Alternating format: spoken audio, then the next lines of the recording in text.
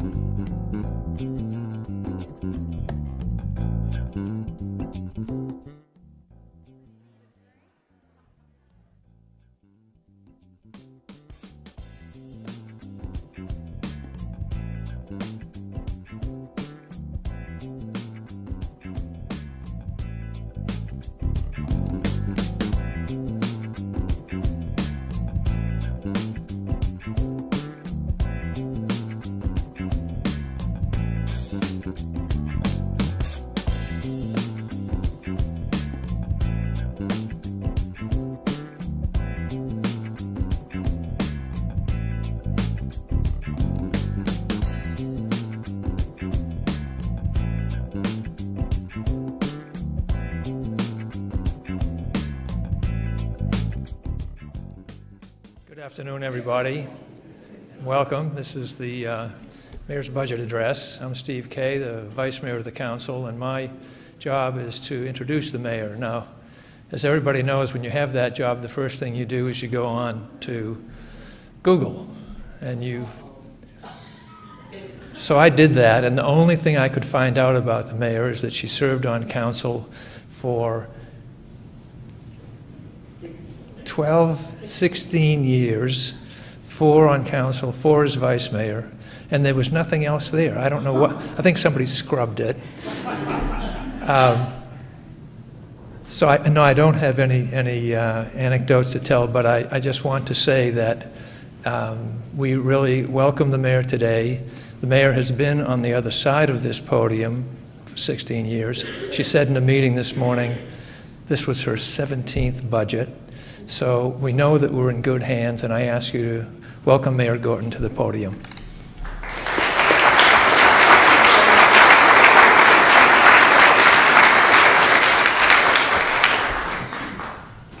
Thank you very much, Vice Mayor Kay. It's great to see a full house, but then the budget address is always that way, right? Good afternoon. It's great to have the opportunity to talk to our council members and our citizens about the most important thing we do all year, our city budget. On July 1st, 2019, Lexington will start a new budget year. The good news is, I don't think our citizens will notice many differences. The budget I'm proposing today is the result of extreme diligence to preserve what makes us great as we begin to face new challenges.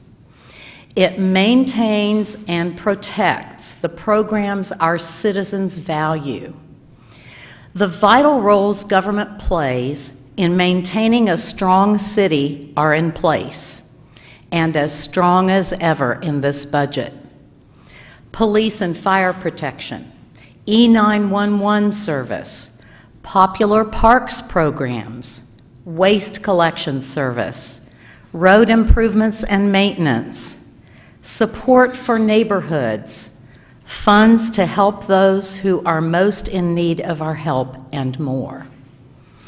This is a continuation budget, and in Lexington, that means a continuation of excellent government services, a continuation of high quality of life, a continuation of outstanding public safety, and a continuation of strong financial management. This budget is balanced and fiscally responsible. It keeps our financial house in order, and it establishes the resiliency needed in the challenging years ahead. Put simply, it resets our spending. Why do we need to reset our spending? Well, let's take a few minutes and talk about that. And first, take a look at this chart. The red line at the top represents our projected fixed expenditures, like pension, salaries, and debt service through fiscal year 23. The blue line shows you our projected revenue through fiscal year 23. I want you to soak that in. The gap in the middle, well, that's our problem. Our expenses are rising faster than our revenue. That's why we must reset spending with this budget. Through no fault of our own, we are likely to face years of continuing increases in pension costs and slow revenue growth. And at the same time, demands for public safety and other governmental services continue in our growing city. In the budget I'm proposing today, public safety is 57% of our general fund budget. The meaning of this chart to me is that we have to find opportunities to change our expenses first. We're also very grateful to our previous leadership and to council for having the foresight to create the Budget Stabilization Fund. It and many other prudent decisions will allow us to face the future on much better ground than other cities. So what does reset spending mean in this budget proposal? While it means little will change about the city services citizens rely on, especially public safety and the dollars that help the people who need it most, it also means that cuts are part of every division budget, government-wide, as well as most of the budgets of outside agencies and partner agencies that receive government money. And it means that we had to say no to a lot of worthy requests for funding for new or expanded services. Let's take a deeper dive into the numbers that are driving my budget. As cities across the state and the nation can attest, our nation's economic growth is slowing. In the current budget year, fiscal year 19, our city's revenue dropped almost $6.5 million from the budget adopted almost a year ago, requiring operating cost reductions and a slowdown in hiring. We made those adjustments just 2 weeks after I took office in January. Every independent external expert my team consulted has predicted this revenue slowdown will continue next year. Because of this uncertainty, we were very careful in setting the fiscal year 20 revenue estimate. We consulted the Center for Business and Economic Research at the University of Kentucky's Gatton School, state projections, U.S. Department of Commerce GDP, U.S. Business Roundtable, the Federal Reserve, and the experience of other cities. As they recommended, I have built this budget on a projected growth rate that is the lowest in several years. As we started to put this budget together, we asked each city division, including the mayor's office, the council office, and public safety, to cut 15% in their unrestricted accounts. Partner agencies and our constitutional offices were asked to do the same. Even after that 15% cut, we still had over $11 million more in continuation funding requests than our budgeting team forecast in revenue. With these numbers this unbalanced, I had to establish some broad direction for my budget team. So we built this budget with the following common sense guidelines in mind. No tax increases in this budget. Our citizens expect us to do everything we can to tighten our own belts first before we ask them to pay more. And raising taxes alone will not be the solution to our problems. No layoffs. We need our highly professional staff to ensure that excellent service to our citizens continues. But to protect everyone's job, tough choices were required. There are no salary increases built into this budget for non-sworn personnel. This is one of the decisions we've made in the budget that I'm most concerned about. Our employees are excellent, and they deserve a raise. No new positions. A major component in finding savings is to have each office look at where they can become more efficient and prioritize the work they do. This is the time to modernize many of our functions. Continued slowdown in hiring for the next 15 months. There's a comment.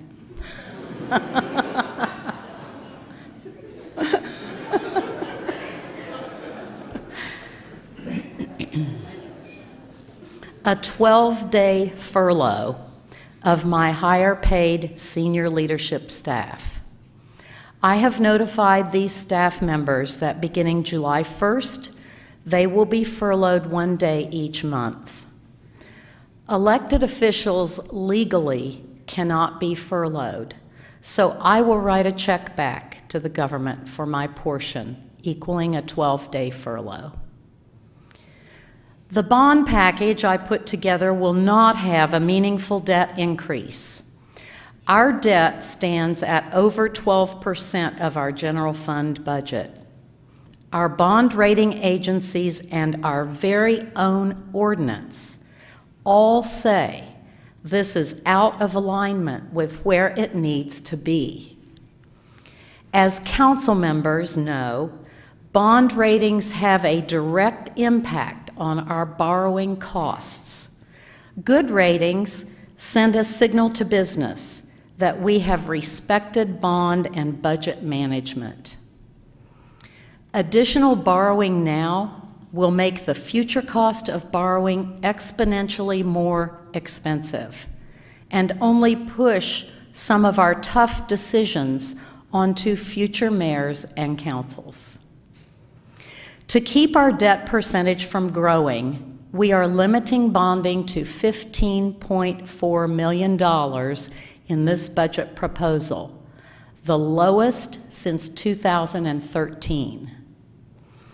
Even so, our debt service for this bond will be at least $1 million annually for 20 years, starting in fiscal year 21. Let me say that again.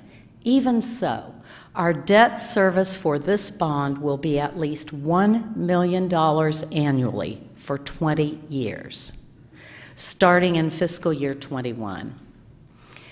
Very limited use of non-recurring funds on recurring expenses. Using non-recurring funds on recurring expenses results in a budget that has spent next year's growth dollars before it even gets them. It's just like a family that can't get out from under credit card debt. Your paycheck and even your raise is spent before you get it. For government, it's kicking the can down the road, making future years even tougher.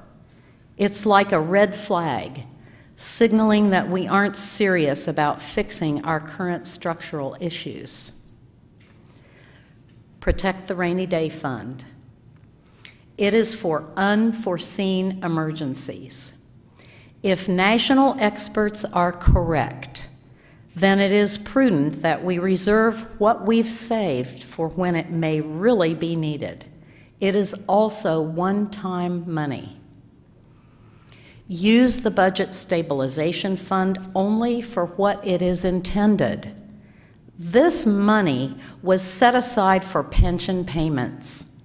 I have used a portion of it in this budget to cover part of the $3.3 million in increased CERS pension costs, and we will need the rest in years to come.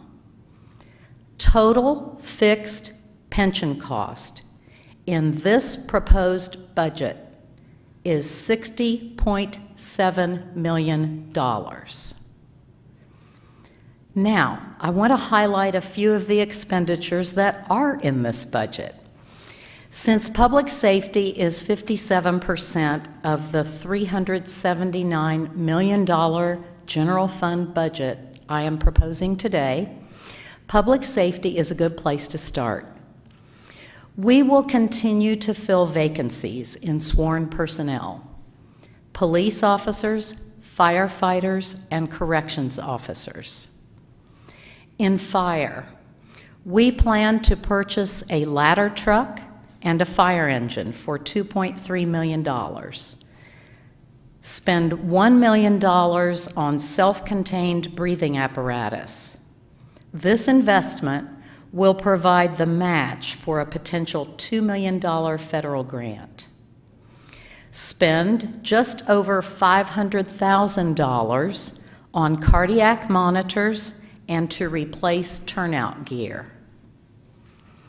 Continued commitment to open our new Masterson Station fire station and fully staff it.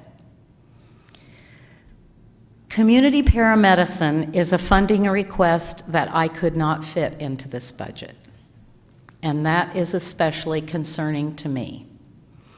It is an outstanding program.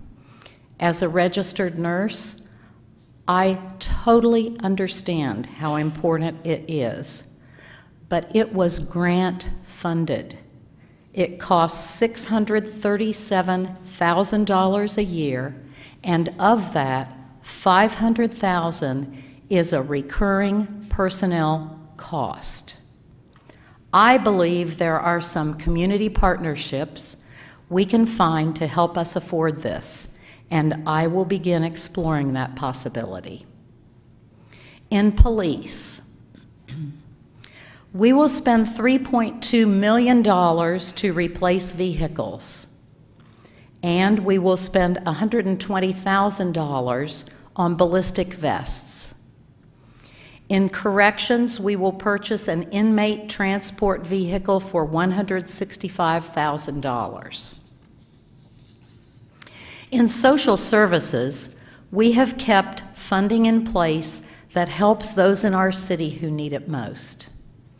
Our extended social resource grants, known as ESR, The funds we use to assist social service agencies throughout the community will remain at the same level as this current year, $3 million.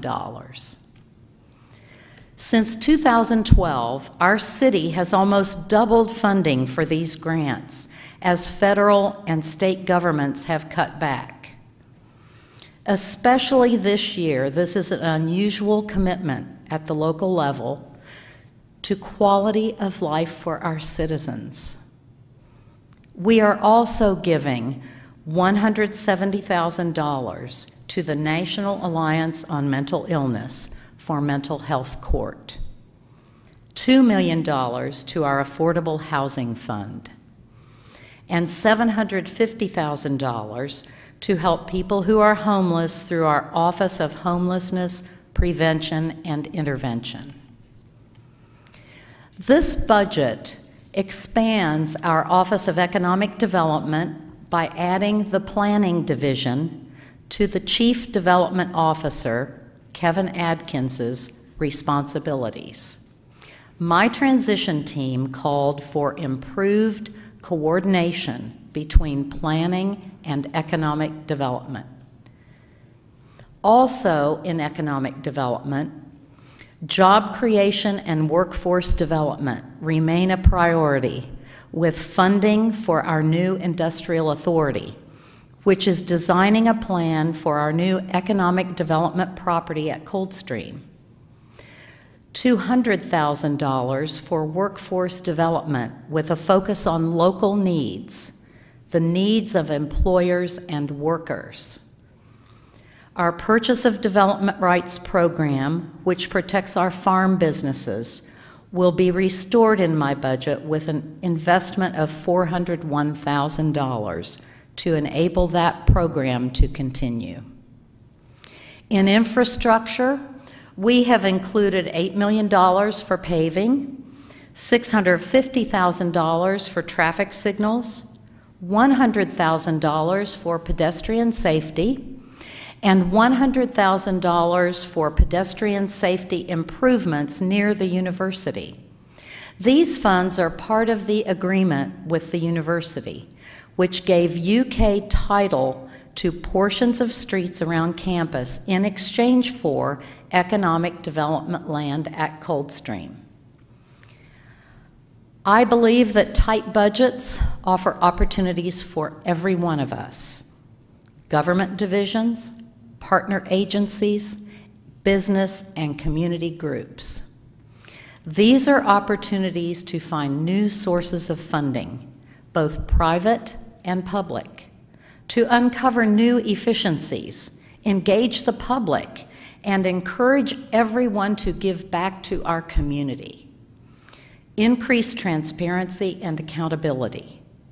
Be more results-oriented, and more. As a first step, I plan to bring together the best minds in town to help us analyze our revenues and expenditures. This will be a very small, independent group that can recommend steps to modernize our finances. As I said at the beginning, in putting together this budget, we worked really hard to protect great services we provide to our community and to sustain the positive momentum we've achieved over the last few years. We will remain in a strong position to face the coming challenges ahead by continuing to do the hard work needed now. Many opportunities are missed because they come dressed in overalls and look like work. This budget is a message to all of us. It is time to do that work. Thank you very much for being here.